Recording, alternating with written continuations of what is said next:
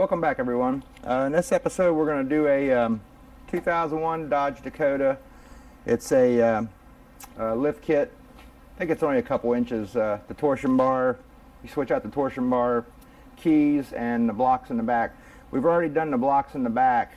I had some issues with my camera again, unfortunately, but anyways, I'm going to take you back and show you what I've done in the back, and then we'll go ahead and I'll show you what we're doing in the front here. Let's take you to the back first here. Okay, in the back here, all I done was I just took out the factory U-bolts, and then the kit came with those blocks there. You just put them in on top of the rear end between the spring, and it came with the new shackle bolts. But that's basically all it was, but we didn't miss too much here. Yeah, like I said, we're going to go ahead and do the front together. I think somebody was saying on look how much it's brought up that back. We're going to try to level out that front, maybe get a little rake in it, but we'll see what it looks like. But I think somebody said that the front shocks may need some kind of a plate of some sort to extend the shock range a little bit. Well, we're getting ready to find out. I think what they done was right there on the lower controller arm, it's like a little plate they add in to raise the shock up a little bit. I doubt that it's going to raise it that high, but we'll see. If so, I'll make something. We'll go ahead and fabricate a little bracket or something to put in there. But let's go ahead and get right on it. All right, first thing we're going to do is we're going to raise this thing up and get the front end suspended where the wheels are just hanging. And I think we might have to do it with the tall jacks. We'll see here.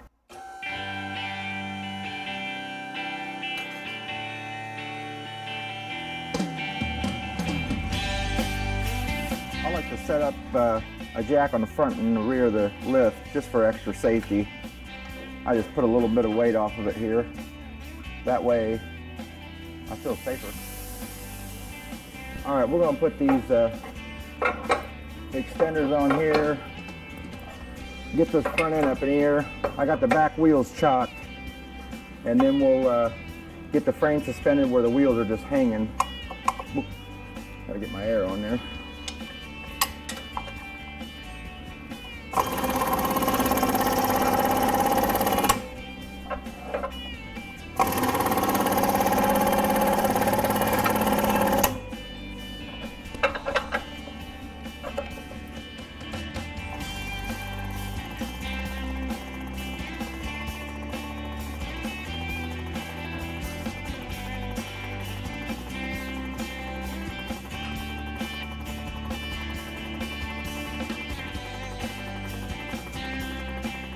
All right, we're going to get underneath here and get this the jack stand set up here. I'm going to take you guys over there.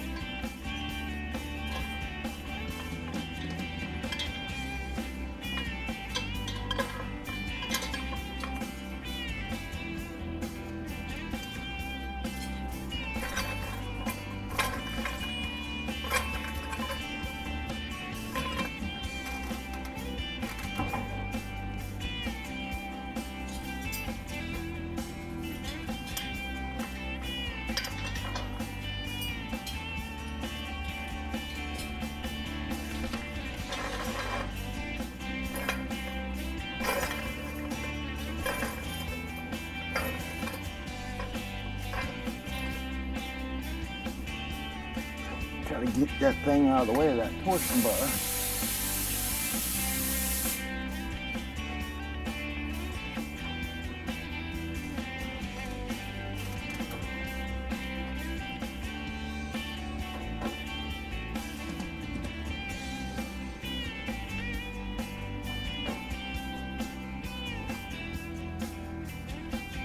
All right, let's go on the front here. I'm probably going to pull these front wheels off. That way we got, when that jack comes down, it can drop a little bit. Okay, I'm going to lube these down a little bit. Put a little looby-dooby, as Puddin calls it, from the Puddin channel. Puddin's Fabricating. Pretty cool channel. You guys ain't seen that, go check it out.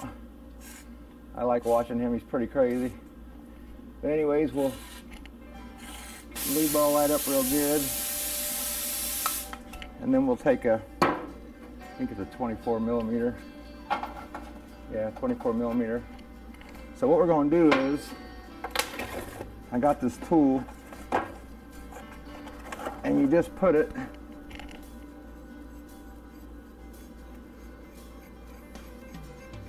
hooks around the top of this frame here. Boy, that's a little, I might have to try to find another clamp. Let me look for another clamp. I'll be right back. Okay, so this one here don't fit up around the top of this cross member. So I went down to Harbor Freight, and I'm going to try to modify this 8-inch a little bit somehow to work. We'll see how it goes here. We'll probably try to knock this off because it's got a nipple in it just like that one does. And then I'll probably try to beef it up a little bit. Maybe weld some bracings to the sides and put a little stronger leverage on this little slider here. All right, so we'll go for it. Yeah, I just knocked that little, that flat part off that ball with the hammer. It came right off. I'm just gonna tighten it up a little bit and then hit it with the impact. See what it does. Yeah, I think we're on there. Pretty good amount. Let's see what happens. Yeah. Let me clean that up, them threads on that a little bit. All right, guys. So we got all the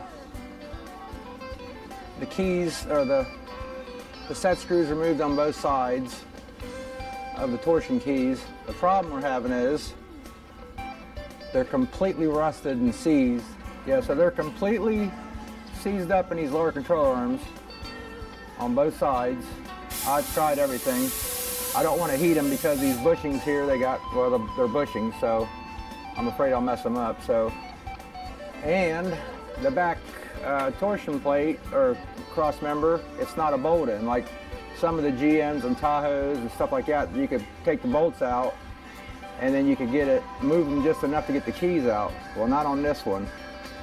So I'm going to wait and see what the customer says here. I'm waiting for him to call. I'm going to try to drop these lower control arms enough to where I can just slide them forward and get the keys out, put the new keys in, and then put it back together. So hopefully that works out. This tool worked out great. I'll show you when I'm putting it back together. I am going to do something with this lower bar here. I think I'm going to weld a nut on the end so I can just do it with a socket. But other than that, I'll be back with you guys shortly here. I'm waiting on a phone call from him to give me the go-ahead, and we'll get back to it. All right, everybody, it's another day. We did get a call from the customer. He said go for it. I'm going to kind of go over it a little bit and show you guys what we have to do to get this thing to change out these keys in the back where the torsion bars were seized into the lower controller arms. Give me a second and I'll take you over. Okay, just a quick recap there. That key is just so seized in there. I've tried everything but heating it, but if you look right here, there's a bushing. There's a bushing in there, and I don't want to heat a whole bunch there and mess that bushing up. So I'm going to drop these lower control arm bolts, try and take apart as less as we have to, but I think I'm going to have to take apart just about all of it. I mean, the way I have to drop it down and move it forward to get that key in the back there. See if I can't. Yeah, so let's get on it and see how much we got to get into here. Let me get it set back up here. I'm going to go ahead and start getting this thing apart here. I took some of the cotter keys out and the caliper out of the way just to get going on it, and the shock mount.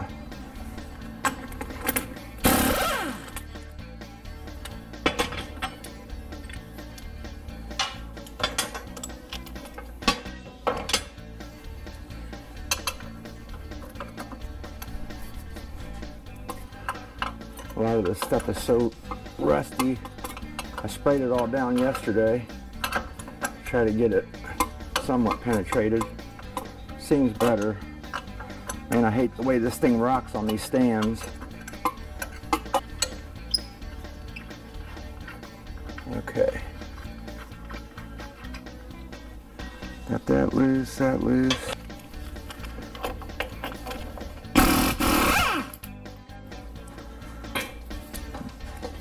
Try to bust some of these loose here. I'll try this, if not we'll get a hammer, but kind of noisy. Let's see what we can do here.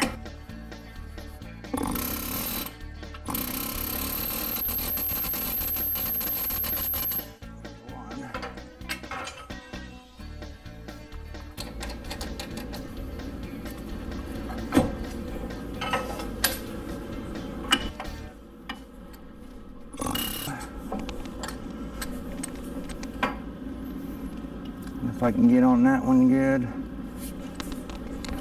Try it this way. Yeah, I kept hitting on it with the air hammer. It was already broke loose.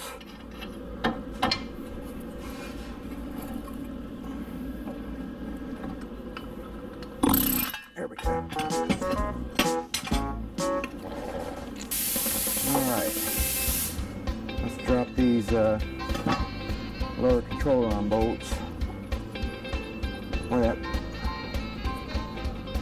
ball joint's kind of.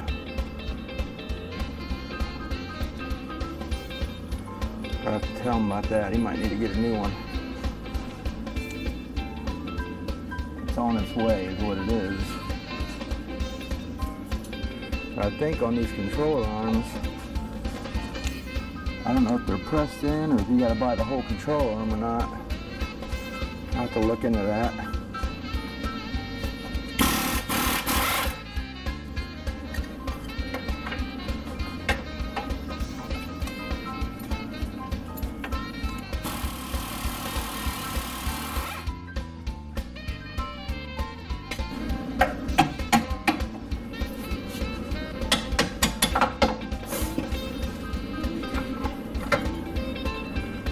Let me let this down a little bit. Yeah, I only need that to move probably a ½ inch forward to get that key in, so it ain't much.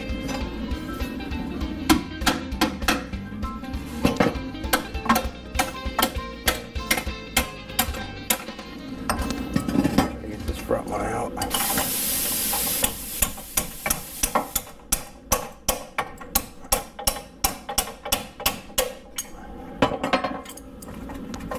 Okay.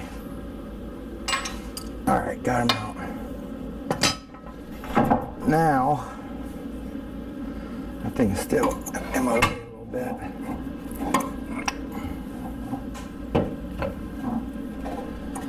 All right, let me try to pry that down some.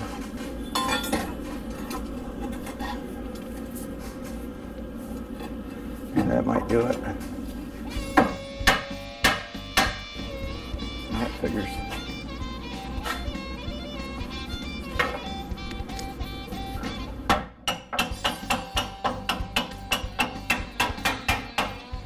Yeah, we're right there, so.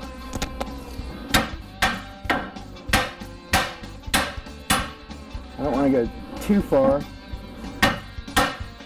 Like I said, I just want it to be able to swap this key out.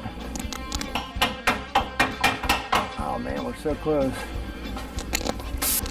Come on, a little bit more.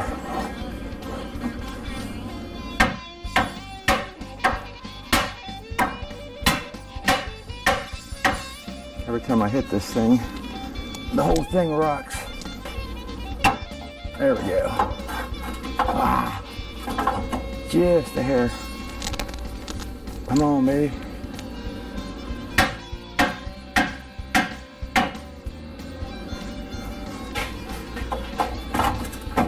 Are you kidding me? It's got one little burr on it. That's gotta be it. Watch that thing fall on my head. Ooh. There we go. Get this one in place.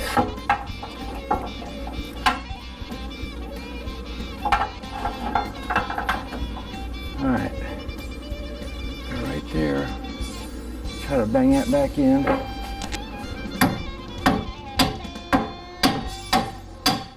Just so we don't lose that key. Yep. Okay. Good. Let's get this back in place and then I'll show you guys back here. Getting ready to lose my tool.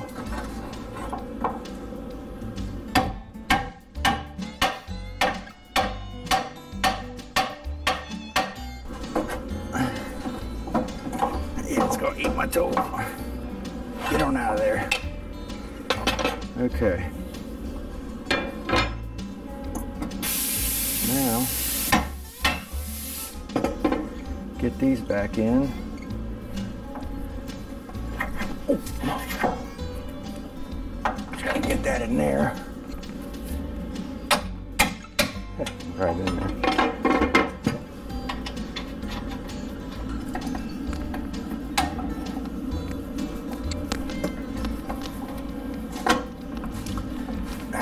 Come on.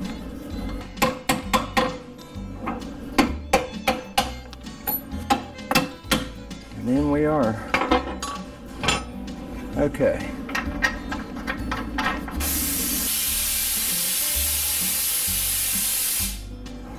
We had to take the lower control arm off, so obviously both of them bolts and all this stuff. And we had to knock that forward to be able to get this key in here. Everything's in there good. Yeah, see, on some of these, you can take this, this, I can't think today, the mount, the cross member off. It's bolted in like on GMs and Tahoes and stuff. Some of them you can just unbolt these and you can knock them back. You can knock them back far enough where your keys will pop out. Well, on this one, if you look, it's welded in. And you ain't doing that on this one. And so that's why we had to go through what we had to go through here. Unfortunately, those things were so seized in there. I tried. I mean, I really tried. I think I messed with it for a good hour trying to get that thing out of there, soaking it, hitting it, soaking it, air hammer, whatever I could. So I'll bring you guys back here in a few. Let me get it somewhat back together. I got it all back together. Got both keys in. I repeated the process for the other side. Did the same stuff. I had to drill out these bottom ball joints on both sides. The cotter keys was rusted in them, so but I got all that going. Got all the cotter keys back in. Everything's tightened up. Like I said, we done both sides. I didn't put my sway bar back in yet because I think it'll be easier to set these keys in the back without it. It's just my guess. I don't know. But we got both sides done. I'm going to set it up here in the back. I got my homemade clamp on there. We'll get it all set up back here and I'll bring you guys back and we'll get these keys all bolted in. Put a little bit of right back grease on this bottom, on this little swivel or bevel of this bolt. I didn't get any kind of, most of these kits come with like a quarter inch from here to there. They give you a starting point, but I didn't have that in this kit. I don't know if they have it or what, but we're gonna go with it and just adjust accordingly. What I'm gonna do is, what I was attempting to do is tighten a little on this, tighten a little on the bolt. I went a little too fast there. Kind of walk it up slowly.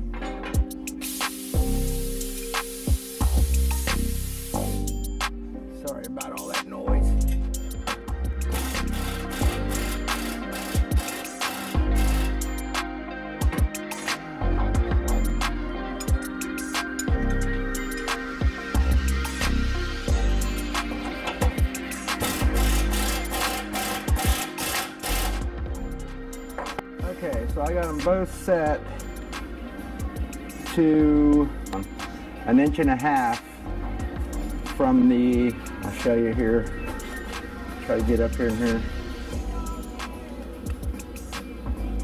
Okay, I measured from this bottom base here up to the cross member there. In between there, I measured 1.5 inches on both sides. So I'm going to start there, and I'm going to get the sway bar back on, the wheels on it, and we'll drop it down and see what it looks like, and then we can adjust from there and see how close we are. But I'll bring you guys back here shortly. All right, everyone. So we got her back down on the ground. I think it's standing pretty nice. It's looking pretty good. Everything's tightened back up. Everything went together well. I wish it would have went a little different with those